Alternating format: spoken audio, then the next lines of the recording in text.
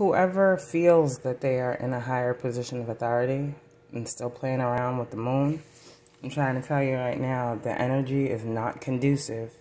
The energy is not conducive, okay? I'm seeing this Hangman in reverse. I'm seeing the Nine of Cups, Knight of Pentacles, Chariot in reverse, Hierophant in reverse with the Death card.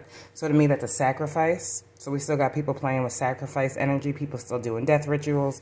Those are not warranted. Hierophant in reverse talks about satanic occults. Moon reverse, Tower, right? Leap of faith, because I took one. Regardless of what the attacks were coming that they were throwing, there's a sacrifice here. I'm not a sacrifice. I will not be used as one. The message that I have given is clarity enough to tell you God ain't playing.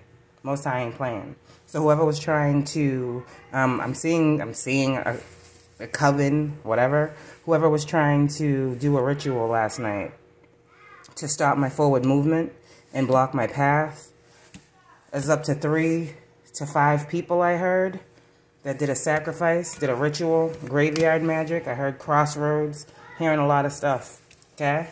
I'm trying to tell you, without all y'all's energy, I pulled my cards.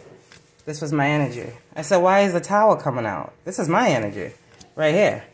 I said, why is the Tower coming out? And then I got, the Tower's coming out because of this. That's a coven, a cult, whatever. Trying to block, stop my movements, right? By way of spell work, rituals, Nine of Cups, 3 of Pentacles, working in a group. Knight of Pentacles talks about stopping movement.